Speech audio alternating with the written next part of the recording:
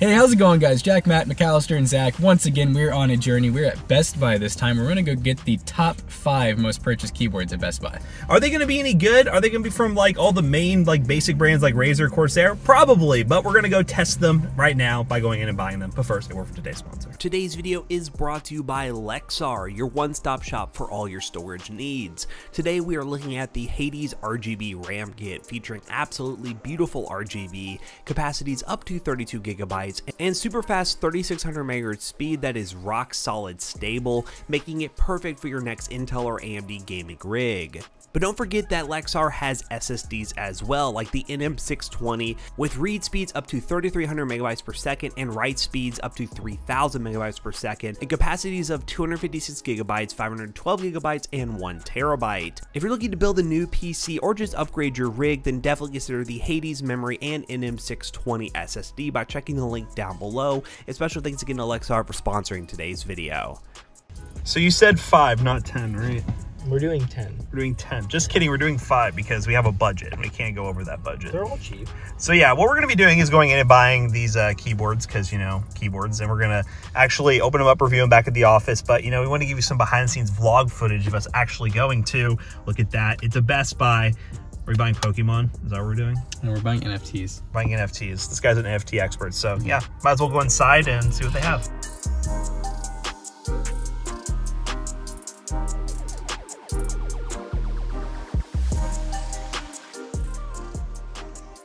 All right, Zach, so what is our top 5? All right, you ready? Let me pull up the list. I'm looking It's at the it. Corsair K65. All right, so here's Corsair. Okay. And we're- Here's some keyboards. There's the K60.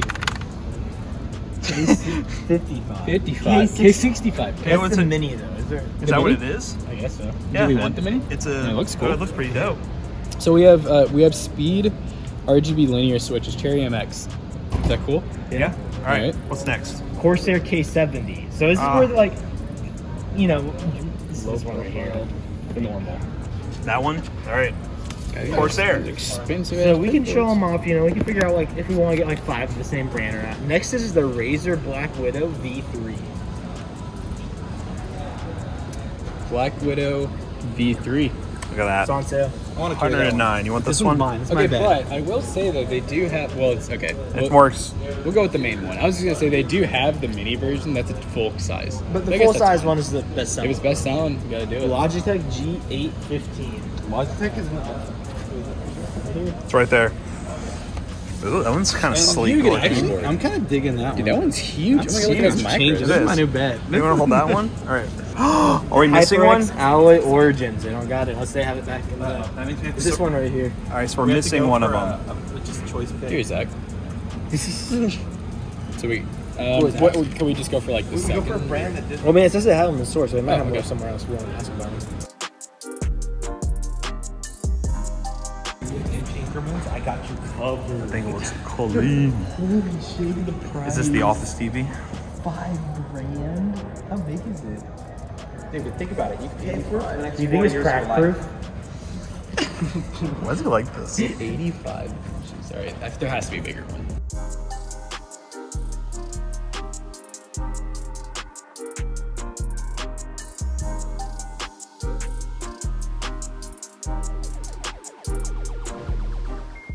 Alright guys, we are now back at the Toasty Bros headquarters with all 5 of these keyboards, and as you can see, we'll have some video of the actual price, but it ended up being like $594 after tax and everything, pretty freaking expensive. But each keyboard was basically an average of like $100, maybe even a little bit more when you count tax. I think the cheapest one we got out of this was like $86. So yeah, we got some pretty high-end keyboards. That's why we're not really calling this, you know, top 5 under a certain amount. This is just best sellers, both with Best Buy and honestly on Amazon and Newegg even, some of these are #1 sellers. So let's go ahead and dive into the first one that's right up here.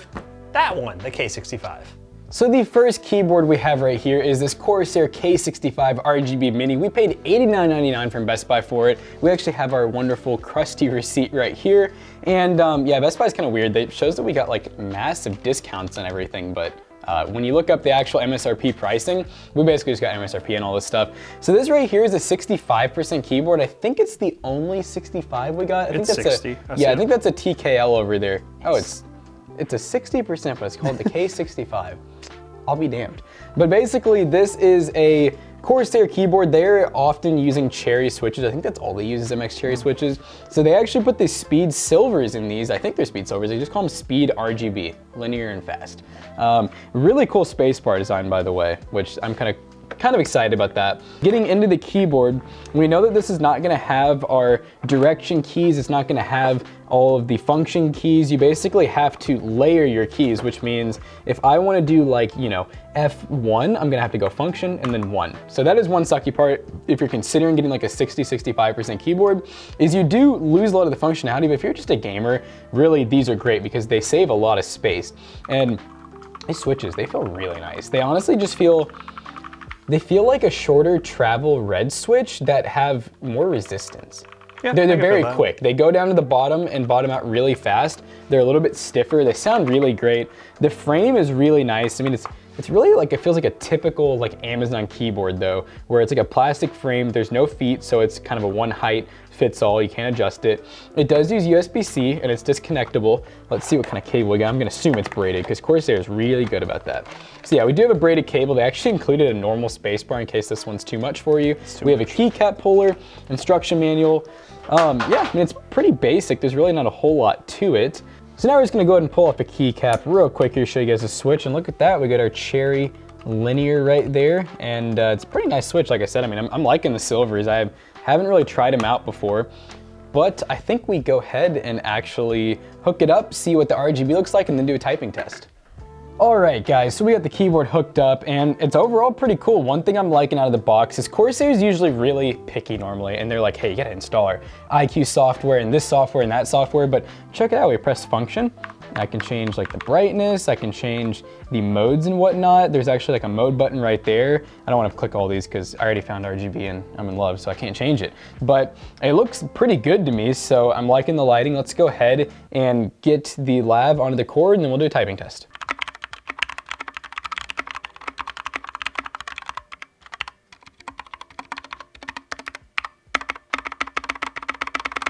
All right, so after typing on this keyboard, and I'm gonna be honest, I think this is gonna be pretty much the same with all of these. Stabilizer's really good. I mean, as far as like the switches go, they feel lubed. There's no scratchiness. There's no like rattling sounds or anything. They all feel really good, no mushiness. I think it's gonna feel like that for every single one because you gotta remember the cheapest keyboard in this roundup is $89.99. They go all the way up to 160 bucks, so.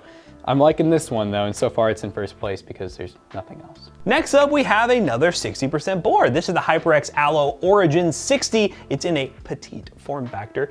Double shot PPT keycaps, can't really say that. And yeah, RGB, red switches. Let's go and open this thing up. Where'd the big knife go? Here it is. Guys, be safe with your knives. You don't want to cut yourself. It's a very bad thing. So I'm gonna go ahead and open this thing up. I haven't used a HyperX keyboard before, but I've heard they're pretty good. So we're gonna go ahead and take this out, and it's just in normal packaging. I think it's metal. That's pretty heavy duty. That's a weapon right there, ladies and gentlemen. Zombie apocalypse? Usual USB-C cable. And then you have a additional space bar, which is more fancy. We're putting that space bar on once we open things up, but nothing too crazy out of the box. But yeah, this one feels well built, man. And this is the cheapest one in this whole round. Okay, you just gotta just. Oh man, it has feet too. Just feel that. Wait, look at it. Oh, it has double feet where you can do double adjustment. Bro, you already claimed your keyboard. What are you doing? Is this yours now? I don't know, maybe. This one's actually pretty solid, really well built. Yeah, I got the red switches. I'll go ahead and pop off one of those keys real quick. Look at that. Red switches, I believe these are Cherry. They're actually HyperX. Oh, they're HyperX branded. Yeah, I forgot HyperX does their own switches. So these are HyperX linear switches, double shot keycaps, so they're pretty high quality, and it has raised feet. That is something that the Corsair one does not have, and a lot of people may like the angle adjustment for you to actually be able to, you know, have your wrist at a proper position. I don't even know if that's really proper. It's just more of a comfort thing. USB-C plugs in right here. Those feet are right there, very well secured, so it won't just slide around on your desk. Really, the only thing we can do now is plug this thing up and see what that RGB looks like, because that's what I'm very excited to see.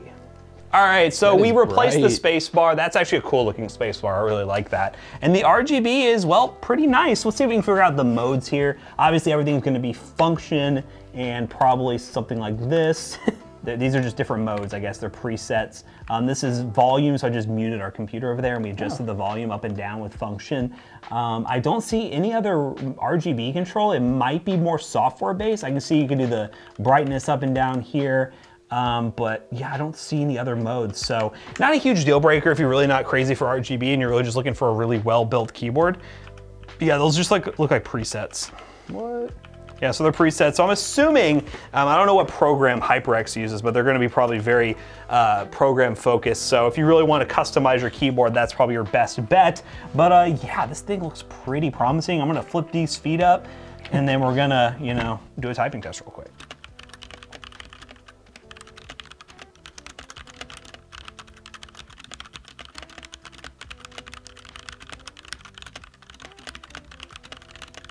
All right, so yeah, this is a really nice keyboard. I'm a big fan of the all aluminum body. Something about it just feels very premium. The only other time I felt a keyboard like this was from like IQNix. IQNix makes some really high quality keyboards, but you're looking at like $150, $200. At $79 with this aluminum, it's actually very premium. And yeah, I think this is a really good option if you want something that's really premium, that's not super expensive. The next keyboard we have is the Corsair K70. This is kind of a legendary keyboard if we're being honest here. I mean, it's kind of been around for quite some time. This is obviously like a revision of it though. This is the MK.2, so one I have not seen before. And I think this one was one of our more expensive ones. I realized that. I was wondering why you're looking over there. Yeah, that's and I was what like, I oh, I put their seat away.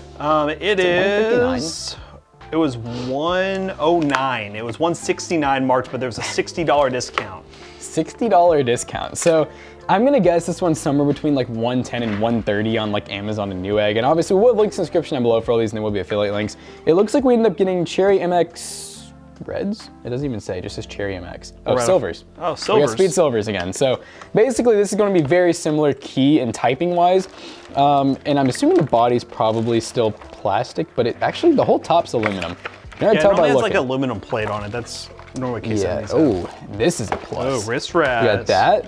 I don't even know what this stuff. Oh, it comes with the like the little textured keys. That's a pretty common Corsair thing is they'll give you like the textured WSD keys so that you can be a true gamer. And have some Gorilla Grip. That's kind of what these are marketed for. I mean, they're literally marketed for gamers, by gamers, from gamers. Gamers. So opening this up, first of all, we have a super thick USB cable. The reason being is this actually has USB pass-through on it, meaning you can hook your USB devices to it, kind of like a USB hub. I think we only have one pass-through though, which is kind of interesting. Yeah, one USB on the back. I mean, but you can't complain. I mean, it's better than none, I guess. The one thing I can think of is there's some people who don't want to run an extra cable behind their desk for their mouse that can run right there. That's a good point, but you know, more USB would be kind of cool. Yes. But anyways, this is cool because we actually have an encodery wheel right here that's for the volume probably. An encodery wheel? Encodery? I was like, is that a word I don't know? Wheel? Rotary wheel? I don't even know what I'm trying to say anymore, dude. Like, anyways, it has feet on the back here. It feels like the back is all plastic. It's just this front plate is brushed aluminum. It looks like we have like a lighting switch right there. Because this is a full-size keyboard. We're getting into some weird territory here. The space bar that they include actually is that texture that you're gonna get here with these guys, so I feel like it definitely makes sense to put these on. Let's go ahead and see what this wrist rest looks like. It is a hard wrist rest, which technically is supposed to be good. A lot of people don't know that, but that's supposed to be the more ergonomic solution. I'm not a fan of how this hooks up though. Not gonna lie. Kind of cheap looking. For it being like over $100, it looks good once it's on. It looks really good, but normally, yeah, magnets are kind of the way to go for more expensive keyboards. So let's go ahead and get this thing hooked up. We'll go ahead and pop the switch off for you. It looks just like the other ones. Yeah, it looks like the other silvers. Like I said, basically red switches with shorter travel, a little bit stiffer feeling. Ooh, okay, that's bright. So that's one thing you're gonna get with a big keyboard like this is you have more room for, you know, circuit board and all that stuff. So they definitely crammed in some very nice, bright RGB lighting on it. Our encoder wheel works perfect. But yeah, let's think we should just go ahead and do a typing test.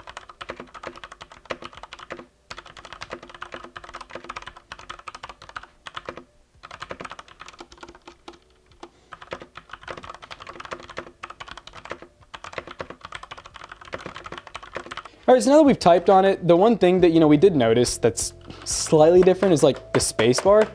Definitely has a little bit more of like a ring to it, a little more of a tinny sound, and we think that's probably because we have this aluminum backplate and it's really spaced out, so there's a lot more reverberations that are allowed to go through aluminum than there is plastic. So overall though, it really does feel like just like the other Corsair keyboard, really good feeling. If you need a full-size keyboard, this is 100% the way to go, and I think they have K70 like minis and 10 kilos and all that because it's such a popular keyboard, so you got lots of options.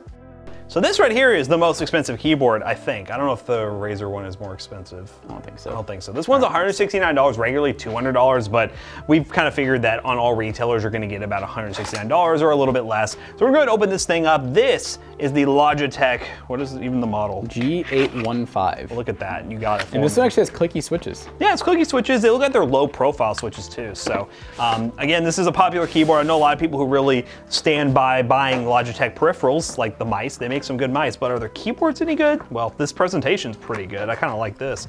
Ooh, that's so cool looking. So we're gonna go ahead and pull the keyboard out. Look at how thin these are. Those are really cool. Yeah, so do we actually have small switches, or are they normal switches with slim keycaps? They're low profile switches. Yeah, so that looks just like a normal low, like a normal low profile switch. I'm assuming the marketing that Logitech is going for with this is faster travel because they're physically shorter. So you get faster responses and stuff, but there really isn't anything else in the box. You just get that and that's it. So definitely short travel. I mean, look at that, actuated. Actuate. So I'm going to put that down here. And yeah, as we already showed, there is the little low profile switch. It is a clicky switch. It's the Logitech in-brand switch. No, it's a Kale. Oh, it's Kale? Yeah. Oh, Kale makes some. Kale. Okay, interesting. We also have these macros right here, which are pretty cool to have, something we didn't have on the other keyboards. We have some media controls right here, pause, play, fast forward, rewind, and mute. And then we also have a lighting button right here. I don't really like these buttons. I think McAllister would nut over like all these. Yeah, I mean, look at that. Dude. Yeah, these are pretty cool. We got like different modes. Yeah, so I mean, software-wise, there's gonna be a lot to configure with this one. Obviously, we're not a huge fan of software, so we're probably not gonna do all the configuration for it, but I think that's probably a big selling point is having all the software to do whatever you want with this keyboard. But yeah, let's just go ahead and plug it up and see what we got. A couple things I forgot to mention real quick. There are flip out feet on the back because this thing is really flat, but you have two different modes it looks like. You can do just 4 inch, I assume, or 8. We got low rider and high rider. Look at that, so you got that. We're gonna go with the 8, obviously, because this thing is flat. So that's 8 inches? I don't think it's inches. I think it is. Is that what 8 inches looks like? I think so. Guys, I think that's, wow. So I have 8 inches? All right, so what we have right here is this beautiful RGB that Jackson was easily able to change with this. That is convenient. That's brightness, so yeah. And then literally like, it couldn't get more dumbed down. What is Mister? Mister? Is that like a mode reset? Maybe, I don't know. Maybe it's like a... I bet you can change what each mode is. Master override or whatever. Yeah, master reset. Yes, master reset, exactly. I don't know what this means. Oh, dude, it's draw. Draw. Does it look like a crayon? Okay, this is going off the rails. All right, so we're gonna leave that one alone. Here's that volume knob. But yeah, RGB is pretty bright. I would expect that from a really expensive keyboard. Let's just hear what those clicky switches sound like.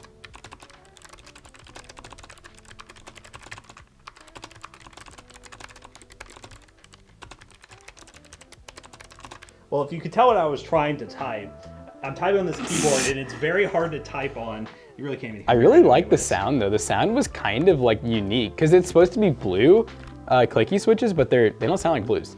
Yeah, so yeah, it's hard to type on though. It's one of those things where like I probably get used to it if I switch to this as like my main keyboard, but yeah, it's interesting. I personally wouldn't pick it up, but I can see somebody wanting this because they really like low profile or they just really like the look, but it's a good contender. Very expensive. And now, ladies and gentlemen, we have, of course, a Razer keyboard. I mean, it had to be one of the top products. So we actually had one Razer keyboard, surprisingly. It seems like Corsair actually kind of held the market there, but this is the Razer Black Widow V3. And I know that we've had like the normal V1 a long time ago. I think we've seen a V2. I don't really know if we've messed with the V3 a whole lot, but it is a full-size keyboard. It looks like it already has the volume wheel on it. I guess I could probably start opening it while I'm actually talking about it. But obviously, it's Razer. I mean, one thing you get about Razer is the unboxing experience. They always have these really nice looking green and black color scheme. But, you know, we got all of our warranty stuff up here. And yeah, they really do go all out with the presentation for sure. But obviously, you're not really worried about the box once you open it up. You're worried about the performance. You know, is it good? Is it bad? Now, one thing, this does not actually have a disconnectable cable. I think, did every other one we looked at have one? I don't think the Logitech didn't. Oh, that's really weird. Like, so two of our almost most expensive keyboards don't have detachable cables, but the other ones did. K70 probably didn't either because it had the pass-through. I doubt it's detachable. That's a good point. Okay, well, yeah, I see it right so there. Just look at it. two of our keyboards didn't have it. Look at it. It's not... I can't even complain. So it's basically mini keyboards. It's popular with miniature keyboards, like smaller ones, because I feel like we always see detachable, but with full size, they don't really do that. So we do have a braided cable, which has been pretty much the same with all these really nice braided cables. This one does not have USB pass through. It does have 2 different flip out feet. And then once again, they actually do the same thing here with the, oh, it's degree. It's not, I know, I figured it was in inches, but yeah. After I said it, I knew it was wrong. Well, this one's 9 inches. Oh, we're just gonna run with that. It's a meme now. But no, this looks really good though. Once we actually get the feet flipped up and everything, it has a nice angle. It looks like we have an aluminum backplate, but the rest of it's all plastic, and this might be plastic. It's really hard to tell. I mean, no, it's aluminum. Yeah, that's aluminum. The whole rest of the body's plastic. Really nice wheel, and I like this. What clicks? I bet that's mute probably, but that sounds really nice. Oh. We got some blue switches essentially. Razer does make their own switches. They have their nice, basically like box style switches, and it's basically just a blue switch. It sounds almost the exact same. It feels like it has the same travel. I mean, yeah, if I didn't know any better and you just had me type, I'd say those are just blue switches. But let's go ahead and get it plugged in and see what we're working with. It does have this too. I gotta, oh yeah, I can't not show that. And one thing I think they did, I'm not seeing any connection points, so I think it has magnets in it. But is it as cool as those other ones that have like RGB via magnets? Or does it just not? Not a fan of that. Not a fan. I was bragging about it, but I don't think it has magnets and has no way to actually like connect. I would end up just I move my keyboard around a lot. I don't know if you guys are the same. Like when I'm playing games, I often adjust the angle and I would very quickly, yeah. There's nothing, it's just. I just wouldn't even bother like using that. But anyways, let's go ahead and get it plugged in. I mean, we can't really hate too much on it because I know a lot of people buy wrist rests aftermarket and those don't typically attach with magnets or anything. I guess you could always use like adhesive or something if you were really picky about it. But I know it would drive me crazy because I move my keyboard way too much while I'm gaming. So it came purple. You would think they would have came like green, you know, like Razer color. You know what? I'm really heavily thinking because I do remember Razer's very much like Corsair, and I guess a little bit of Logitech where they have, you know, that really nice Razer Synopsys software. I really get the vibe that they really want you to use that software. But obviously for the people out there who don't like softwares, this could be a little risky for you. Mainly because I remember a lot of people have problems with Razer Synopsys doing the thing where it thinks you're cheating in games. So just keep that in mind. If you don't like having to deal with like softwares, maybe this might not be the keyboard for you, but let's go ahead and just do a typing test on it.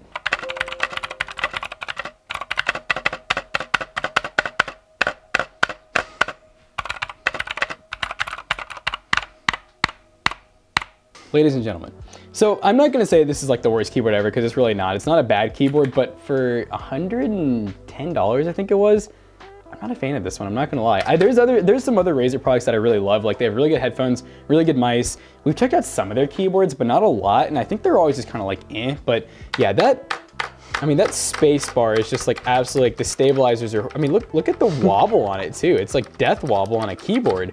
So I don't know, for 110 bucks, we have some roundups on our channel that are like $40 to $50 where I feel like we looked at keyboards that are just as good. They're not better, but they're just as good for half the price. So that's just something to keep in mind over this Razer keyboard. So now that we've checked out every single keyboard, let's go ahead and rank them and go from there.